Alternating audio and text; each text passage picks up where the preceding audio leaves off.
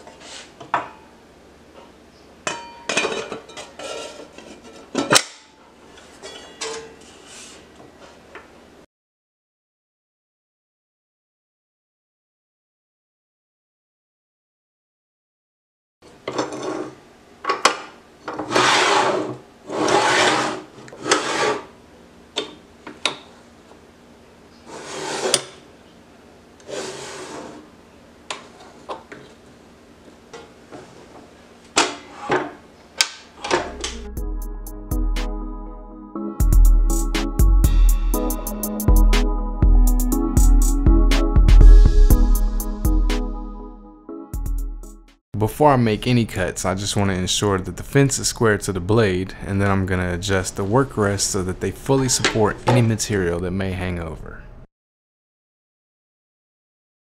I got this piece of 1¼ inch by 1/8 inch angle, and I thought it'd be interesting to see how quickly this saw can make a cut compared to two other common methods, a bandsaw and an angle grinder.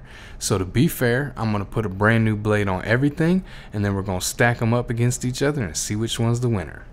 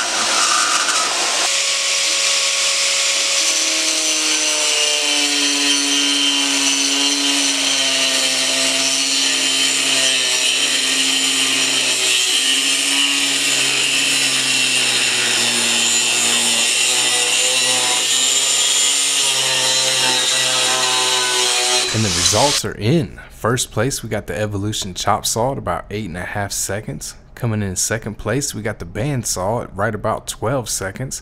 And in third place, we got the angle grinder with a whopping 19.16 seconds. So the chop saw made a very clean, very square cut. While the bandsaw still made a clean cut, it didn't make as square of a cut as the chop saw. Not bad, just not perfect.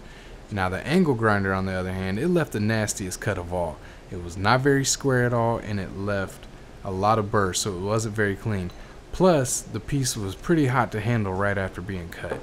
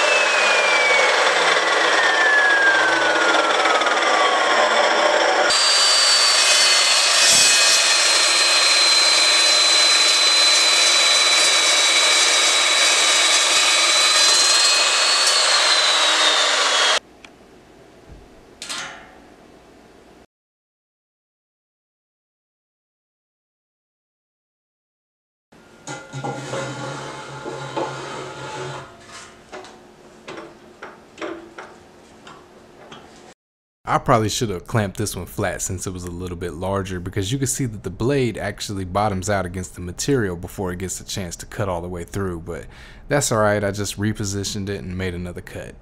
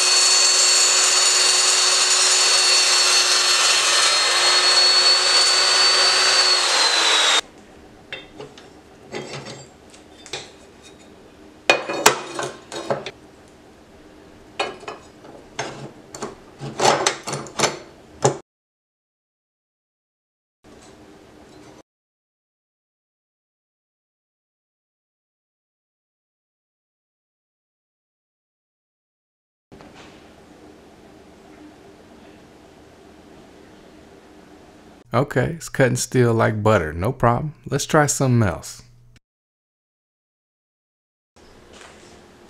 Now this is an 80-tooth aluminum cutting blade. I did pay for myself with my own money. It was about $100 and I'll leave a link in the description. But if you're planning on cutting aluminum, you're going to want to pick up one of these, and it's recommended to use some aluminum cutting fluid as well.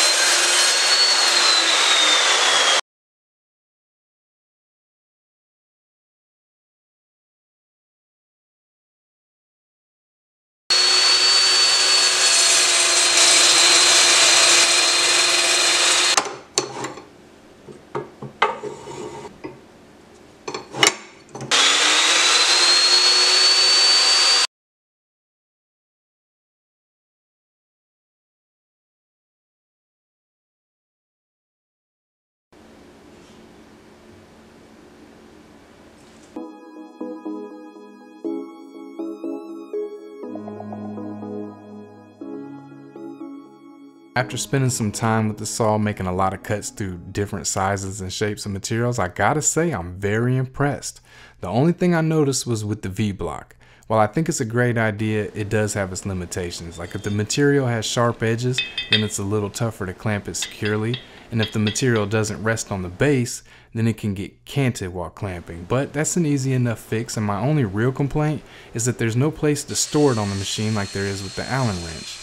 Now the plus side is, it has more than enough power to cut through pretty much anything that you can throw at it, and because it truly is a cold cut saw, you can immediately get back to work without any downtime to let things cool. Pair it with the chop saw stand and you got the complete package. Whether you need to cut long pieces of material or make repeated cuts of the same length, it's going to make your job that much easier. I really enjoy working with this tool, and I feel like it's going to take my fabrication to the next level. So if you're on the fence, or if you're a hobbyist like me and you're considering this for your shop, I highly recommend it. I wish I'd have gotten one a long time ago, and I just can't say enough good things about it. It definitely gets a 5-star rating. So with that, I want to thank Evolution Power Tools for sponsoring this video, and I want to thank you for watching. I'll put a link in the description where you can pick up one of these saws for yourself, and until next time, be safe and I appreciate you.